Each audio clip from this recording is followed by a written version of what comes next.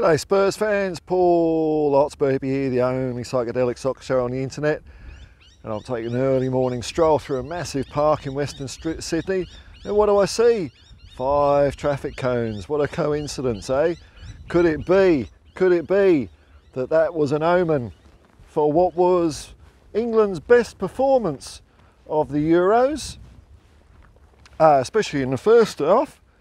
I thought we actually looked all right. I was thinking, oh, and you know what? The sad old hypocrite I am, that was enough to get me sucked in and going. And I quite enjoyed the game mostly in the end. The Netherlands took a lead with an absolute screamer of a shot just past the fingertips of Jordan Pickford, who had another good game. You stick an England shirt on that guy and he's pretty good. We played all right in the first half, but, and I haven't watched any reactions or anything like that, so I might be talking out my bottom here, but Harry Kane, mate, Harry Kane, what's going on? What's going on, Harry? He's not a Spurs player anymore, so I suppose I can put the boot into him, but I don't know, he looks leggy. He doesn't look fit, and he keeps on coming back into the midfield. He's crowding people out.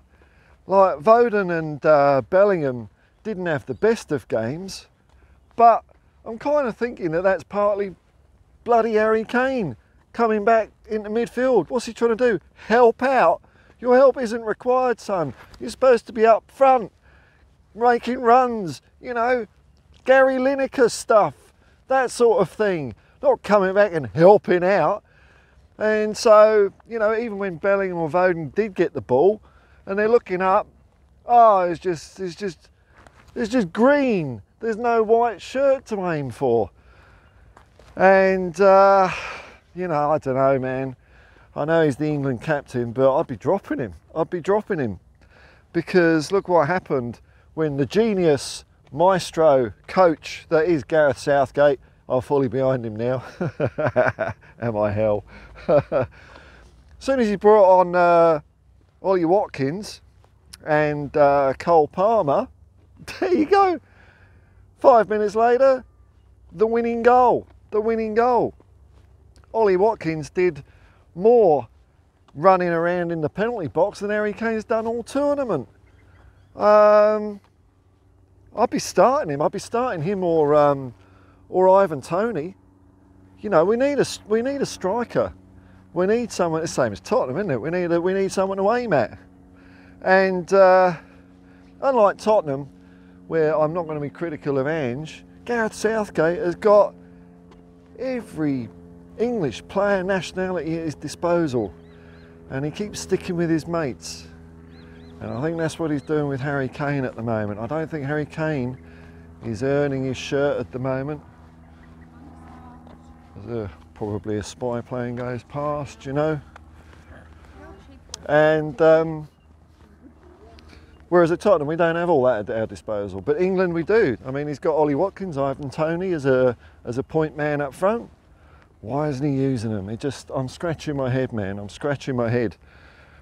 I think some of our play in the first half, I think the players have got together and said, you know, sod Gareth, let's go and play football, because I did see signs of good stuff. Good stuff. It's just that we didn't create the chances. Now, as for the penalty, first of all, I'm with Bellingham. So the referee that ref the game actually has been done for proper match fixing, not rumours and innuendo. He actually took a bung and had to serve, I think it was only like a 6 months suspension or even that. It was bugger all suspension. I don't think a referee should be allowed to referee, not at the top level again, after they've been found taking a bung and being corrupt. You just can't do it. And Bellingham got fined a year or two ago when he was playing for Dortmund for saying, well, how come we got this ref back? Apparently Bellingham was the one that was bringing the game into disrepute and not the bent ref. So there we go, we had the bent ref in. And the penalty, whew, it's a tricky one, that. I think the defender was going for Harry Kane's leg, but it's very hard to see, even in slow motion. I don't think that impeded the shot that Harry Kane got off. So, depends how you look at it. On the one hand, it was possibly a foul. You know, I mean, Harry Kane did go down making a meal of it as well. But on the other hand, if he hadn't have done it, I don't think it would have been a goal anyway, because I think Harry still did the shot he wanted. So 50-50, man. It was a tough call. It was a tough call giving a penalty for that, but I can see why it was given. 50-50. I'll say that, 50-50. Could have gone either way. Maybe old Gareth Southgate had a brown paper bag for the ref. Oh, am I bringing the game into disrepute? No, the bloody ref did when he took a bung. So it was a tough one, that. And perhaps the way England played in the second half as well, which was not good.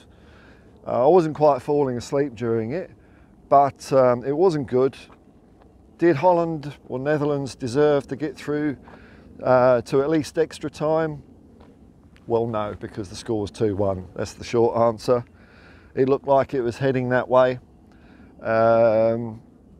But then Cole Palmer, the two substitutes, Palmer and Ollie Watkins, did what a football team should be doing. I'm kind of thinking, well, if they can do that in 5 minutes, albeit maybe Netherlands weren't great, but they did play, you know, Gakpo, man. Gakpo just sliced through the England defence a couple of times. Good player, good player. Van Dijk was good. Would you be, look, I'd at least be playing Ollie or Ivan Toney up front, get rid of Kane. Then you could probably argue the toss about whether to make changes, such as Foden for Palmer or not. There's some people coming up here, hang on. Because it could be that without a Harry Kane's shaped obstacle blocking up midfield and getting in everyone's space, that Foden could play well. It's not his natural position, but he could play well. So I'd do that. I'd probably start Foden and give him a half and see how he goes, and then bring on Palmer. But Palmer did have a good season.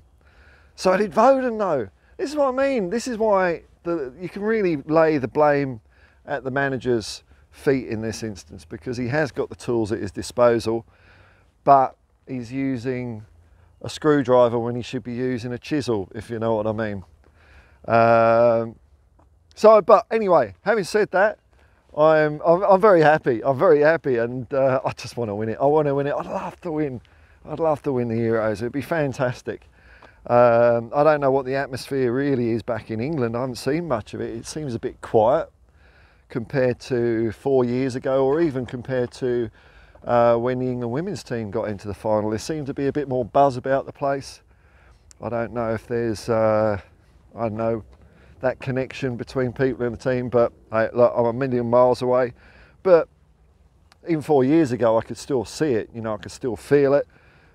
Seeing like what fans are saying, seeing, you know, just seeing what friends back home are saying. It doesn't seem to be quite that way, but I'm sure we'll all get in there for the final. It'd be nice to, it would be nice to lift one, get the hoodoo off, and then hopefully if we make a coaching change, because that really needs to happen, I think we could actually win the World Cup. Now, of course, we are playing Spain, and although you could argue, or I could argue, that England are maybe peaking at the right time, their performances are steadily improving. I'm not sure if it's going to be enough to beat Spain. I've been watching a crash course in extended highlights of Spain's games, and they are a decent team. It's going to be a real test for England. But the other omen I've got for you is in my Predict the Football competition, I've been putting in the scores before I know what teams are playing, and it's panning out very well for me at the moment.